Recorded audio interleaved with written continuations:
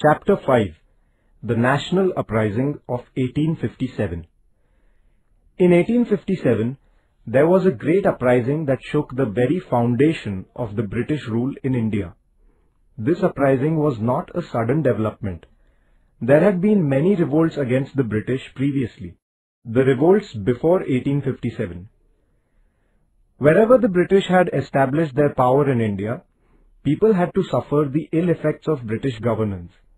Therefore, they rose against the British. People belonging to different groups such as peasants, artisans, Adivasis, fakirs and soldiers revolted against the British. Peasants were exploited during the East India Company's rule. Therefore, there was a deep discontent amongst them. In the period from 1763 to 1857, the peasants in Bengal rose in rebellion under the leadership of the sannyasis first and later that of the fakirs. Similar revolts took place in Gujarat, Rajasthan and South India as well. The Adivasis and the forest-dwelling tribes in India also challenged British power. The British laws had deprived them of their right to earn a livelihood from the forest wealth. The Kolams of the Chota Nagpur region, the Gonds of Odisha, the Kolis, Bhils and the Ramoshis of Maharashtra revolted against the British. The Santhals in Bihar rose in rebellion on a very large scale. For several years, the British had to undertake military campaigns to suppress their revolt. The uprising of Umaji Naik in Maharashtra was also very fierce. He organized the Ramoshis and revolted against the British. He issued a proclamation making an appeal to the people to fight against the British and to overthrow their rule. He was hanged in 1832. The Gadkaris in the Kolhapur region and the Fond Sawants in the Konkan revolted against the British. Before 1857, some landlords, princes and rulers in different parts of India had also risen against the British repression. The Indian soldiers in the British Army had also revolted against their officers time and again. Two of these revolts, one at Vellore in 1806 and the other at Barakpur in 1824, were of a very intense nature. All these revolts against the British were of a localized character and isolated ones. Therefore, the British could suppress them. But even then, the discontent among the people was only suppressed. It did not die out. This simmering discontent finally exploded in the form of the uprising of 1857. It was as if a spark had suddenly set a storehouse of ammunition on fire. In 1857, the anti-British discontent seething in the different sections of the Indian society burst out in the form of an unparalleled armed revolt. The causes for the uprising of 1857. In the pre-British period, a change in the ruling power did not affect the life of the village community. The British, however, destroyed the existing order and replaced it with a new one. This created a feeling of instability and insecurity in the minds of the Indians. This feeling grew with time. Economic causes. Because of the new revenue system introduced by the British, the peasants were impoverished. Indian industries were ruined due to the British trade policy. Many artisans lost their livelihood. They developed a strong resentment against the British. The soldiers who were in the service of the princely states became jobless when the British brought these states under their possession. These soldiers, too, became strong opponents of the British. Social causes. The British rulers interfered in many traditions and customs in the Indian society. They made acts like the Sati Prevention Act and the act allowing widow marriages. People thought that the alien government was trying to destroy their way of life by passing such acts. They resented it. Political causes. From 1757 onwards, the British had destroyed many Indian kingdoms. Between 1848 and 1856, Lord Dalhousie abolished many more states. He dethroned the Nawab of Awadh under the pretext of mismanagement and took possession of his princely state. He abolished the princely states of Satara, Jhansi, Nagpur, and others by rejecting the right of inheritance of the adopted sons of the rulers. He stopped making annual payments to the successors of some of the deposed kings. All this resulted in the spread of a great discontent among them. Discontent among the Indian soldiers. The British officers treated their Indian soldiers with contempt. No post higher than that of a subedar was ever given to them. Indian soldiers were paid less salary than their white counterparts. The allowances initially paid to them were also reduced gradually. On account of many such reasons, the feeling of discontent among the Indian soldiers grew stronger. The immediate cause. In 1856, the British gave the Indian soldiers long-range Enfield rifles and a new type of greased cartridges to be used in them. The soldiers had to bite open these cartridges. The news that the greased covering of the cartridges contained the fat of cows or of pigs hurt the religious sentiments of the Hindus as well as the Muslims, and the soldiers were enraged. The flare-up. The first salvo of the uprising was fired on 29 March 1857 in the Barakpur cantonment. The British officer who was forcing the use of these cartridges was shot by Mangal Pandey. Mangal Pandey was arrested and hanged. This news spread to other military cantonments in the country like wildfire. The entire battalion of Indian soldiers in Meerut cantonment rose in revolt. The soldiers began their march towards Delhi. On the way, they were joined by thousands of common people. As they reached Delhi, the Indian soldiers from the British cantonment there joined them. Bahadur Shah Jafar, the Mughal emperor, was given the leadership of this uprising. He was proclaimed the Emperor of India. The scope of the revolt. The revolt spread to the whole of North India in no time. Indian soldiers in the British cantonments, right from Bihar up to Rajasthan, raised the standard of revolt. Many people joined them.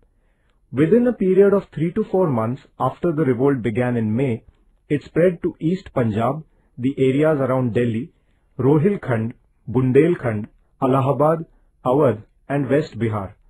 The uprising also spread to South India. There were revolts at places like Nagpur, Satara, Kolhapur and Nargund. Women also took part in the 1857 uprising.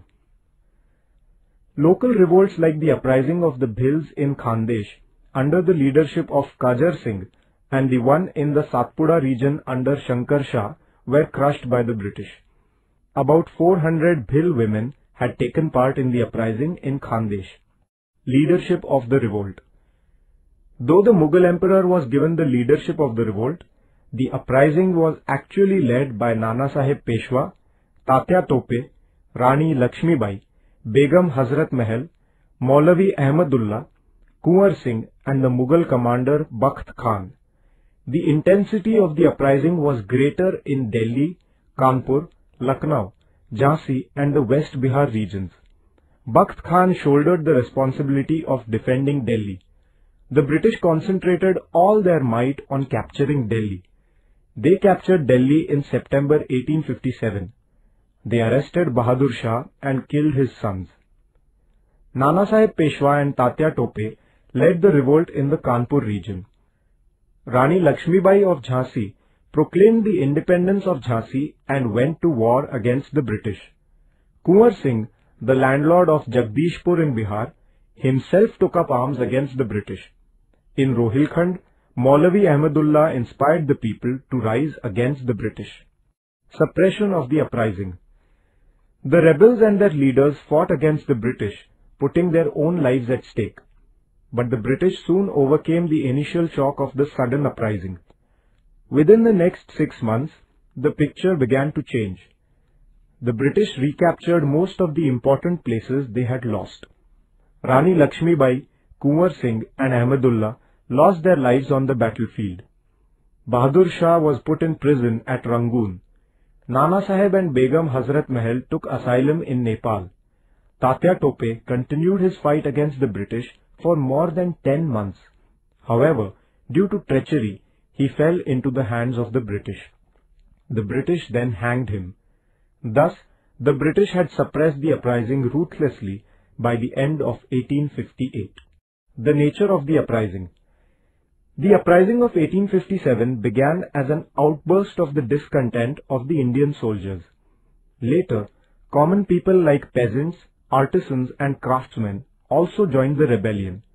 Landlords, princes and members of royal families also joined the revolt. It was a great armed struggle of the Indians to free themselves from the oppressive domination of the British.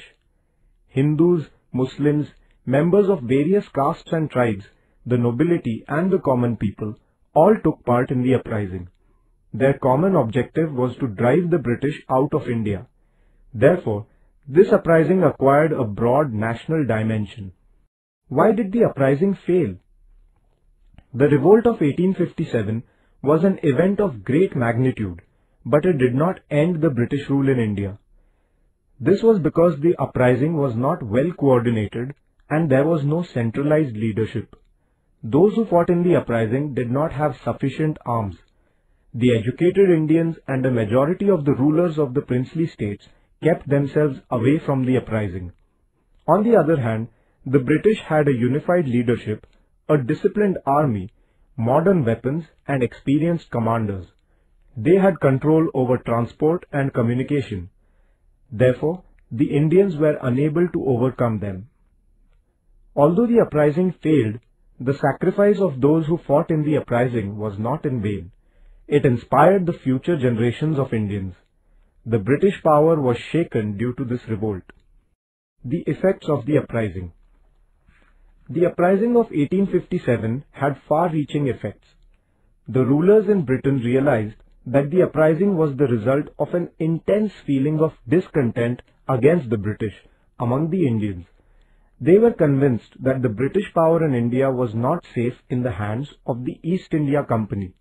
Therefore, in 1858, they passed the Act of abolishing the rule of the East India Company in India. The British Parliament took charge of the affairs of India. Queen's Proclamation. In November 1858, Queen Victoria of England issued a proclamation addressing the Indian people. She declared that the Indian people were her subjects and that no discrimination would be made amongst her subjects on account of race, religion, caste or place of birth, and further that the government jobs would be given strictly according to merit. She also promised that the government would not interfere in the religious matters of the Indians. The proclamation also promised that all treaties made with the Indian princes would be honored and no state would be annexed in future. The reorganization of the British Army. The British Army in India was reorganized. The number of European soldiers and officers in the army was increased. Indian battalions were rearranged on the basis of caste. The control of the artillery was placed entirely in the hands of the British officers. The objective behind all this was to prevent Indian soldiers from coming together and rising in rebellion once again. Change of policy. After 1857, the British made changes in their internal policy also. They decided not to interfere with the social matters in India. But at the same time, the British government constantly tried to prevent the Indians from being socially united. The British resorted to the policy of divide and rule in order to consolidate their empire in India. The uprising of 1857 had a deep impact on the Indians also. In place of regional loyalties, there began to emerge a national spirit. Since all the ways of fighting the British had failed, Indians began to realize the need to look for new ways.